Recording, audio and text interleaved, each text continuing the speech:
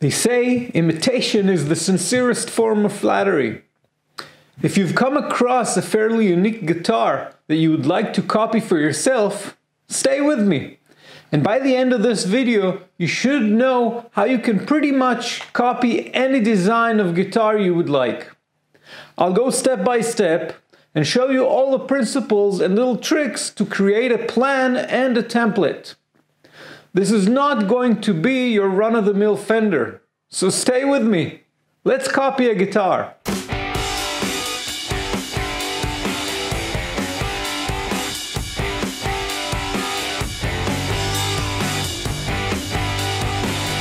Hi, I'm Yoav and this is the Electric Luthier. P-type, LP-type, and S-type are very common names of copies of some of our favorite guitars. And matching plans or templates can be found or bought in numerous places on the internet. But every now and then you'll find an original shape or design you just fancy, but you may not know how to approach it and how to turn that image you saw on Pinterest into an actual template you can start working with. I've lately had my eye on the Abbasi line of guitars by Tosin Abbasi. I've already ordered all the hardware I'll need for the guitar, well actually a budget version, and you can see the process for that in a video I'll link up here and in the description. This guitar has a few of the less standard features I wanted to incorporate in my next guitar, and I also love the shape. There's also nothing standard about any of the parts. It's a 7-string, fan-fretted design with a unique ergonomic body, so everything is going to have to be custom-made or tailored for it. You're going to need to find some good images of the guitar. In absence of actual plans or an accurate measurement, the better the image, the closer you'll hit the right shape and size. You'll also need some kind of graphic software, preferably with vector capabilities and the ability to reach good accuracy. You will also need the software to have the option of exporting a PDF format, so you'll be able to print out your plans in full size and full scale, unless your computer is connected to a plotter. I'll be using Photoshop, and it's definitely not the only one you can use. In fact, Illustrator or other vector-based programs may even be better suited for the task. I bring in my selected photo, and I'll set up a fairly large document and use a 300 ppi to get better printing quality. You can do a lower resolution version, but the print quality may suffer. This will make for a fairly large document, where the images you'll bring in from the internet will probably look tiny and will blur a little when scaled up. That's okay, we're just using them as reference. My document is going to be 1100 millimeters by 400 millimeters, which is about 43 by 16 inches. Now I'm working with metric measurements. I figured if it's good enough for NASA, it's alright for me. I'll try and give imperial references for the metrically challenged, but when we get to the little things, it's going to be metric. The principles are the same regardless. The first thing I do is put my center line as a guide. The next step will be to bring in the image and scale it to the correct proportions of the file. So when I draw the plans, they'll be in real size. I'll set one guide to be at the 0 point and where I'll put the bridge for the high E string. Remember, this is multi-scale. I know that my high E string has a 25.5 scale length, so I'll use this as the proportions for scaling the image. I add another guide at the 25.5 inch point and start scaling the image until I can eyeball the bridge to the left guide and the nut to the right guide. I also give a slight rotation to try and align the fourth which is the middle string, to the center line.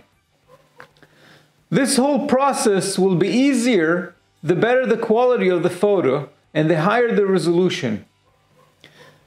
You have to take into account that accuracy is not going to be perfect here, as the photograph is not always exactly facing the guitar, and even if so, like this one, there's always a bit of lens distortion.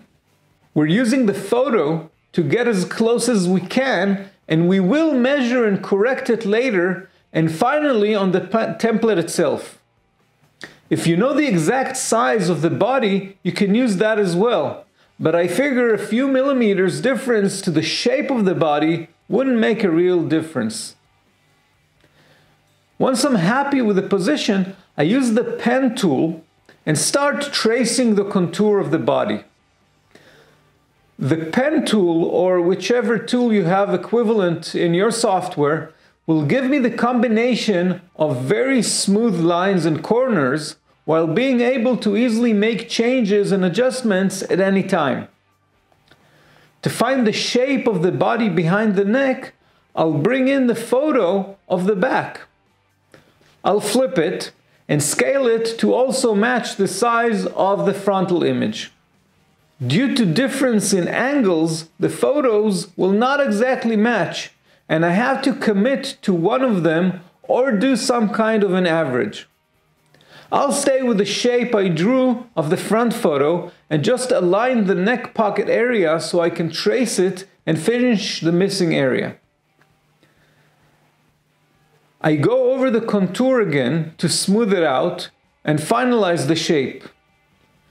After the line drawing, I'll either create a vector shape or save it as a vector mask, depending on your software of choice. Then I'll give it a black outline of a few pixels.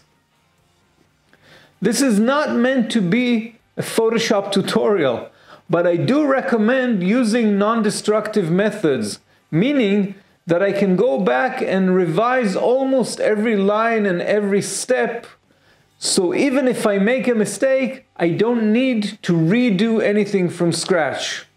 A privilege we don't have with wood. I'll now create the outline for all the contours of the parts which will be removed and angled. Since there's a portion of the body which will stay the same, I'll just duplicate the front and start adjusting the control points. I'll be removing points, moving them, and changing the handle's length until the correct shape is reached. If I was planning on building multiple guitars with this shape, I would create a template out of it. But for a single instrument, it will probably just be printed and traced, since I'm not going to use it with a router. The next outline I'm going to trace are the corresponding shapes on the back.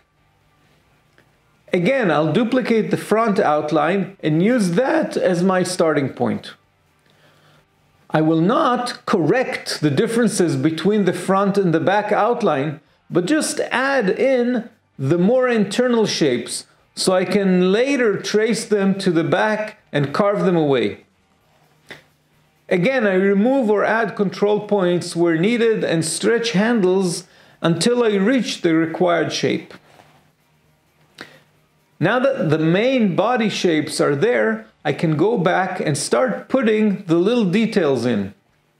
I start with the jack socket plate. Whenever possible, I'd prefer to use measurements of the actual hardware I'm going to be using. I jump over to the product page on AliExpress and look for the actual product size. I copy the image and paste it into my document, and then I use the guides to scale the image into the correct size. I will then trace the area I'll want to route out and create an outline for it. This is not a very standard position for the plug, so keep in mind the depth when routing. There's an arm contour on the other side, and you do not want to go through it. The screws for bolting on the neck are next. I mark 5mm circles, and I also make a little X for the center, as this is what is actually needed for both the hole itself and the indent we'll give it. I may shift the position slightly later after I have finalized the neck pocket itself. The final size for the hole and the indent for sinking the screw will be determined with the final hardware, but the center point is what really matters here. The back cover is up. I'm not sure I'll use it in its current shape, but it's easier to trace it now and have it printed just in case. I trace it in the same way as I did the outlines and save it as a vector mask. This way, I'll be able to later revisit it if I want to. Going back to the front, I'll mark the position of the three-way switch so I know it matches the panel at the back. Then I turn to the pickups. Here again, I try to look for the specs of the actual pickups I've ordered, and not to the wonderfully expensive and probably amazing sounding Fishman Fluence. I find something similar, import the drawing, invert the color because they were black for some odd reason, and scale them to the correct proportions, again using my guides. I position them in an angle so the magnets best fit the string's position, so they correlate with the 24th fret and the bridge respectively. Now that we have all the major components, it's time to figure out the neck pocket. And for that, we need the neck. I'll still use the image for the headstock shape, but I need the actual measurements of the neck. I'm going to be using some different measurements than the original guitar. The nut I ordered is 51mm wide. Remember, this is a 7-string. And I've looked at some 7-string bridges and decided to go with a 63mm between the strings, which will work out to be 69.4mm. I'll put one vertical guide at the nut on the center line and another on the bridge, and then put the two guides with a total of 51mm at the nut and two spaced 69.4mm at the bridge. This way I can easily draw a large rectangle which will snap to the guides and give me the exact width of the neck from the nut to the bridge. Now I can duplicate this shape and just trim it to where the neck pickup is on one side and then to the shape of the body on the other side. A couple of more control points, a little stretching, and a little maneuvering of the handles, and we have our neck pocket. Last but not least is the headstock.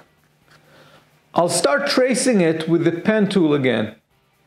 If there's a part of this guitar I'm thinking of borrowing for other guitars as well, it's the headstock. I love the fact that it can work with different tuners configurations.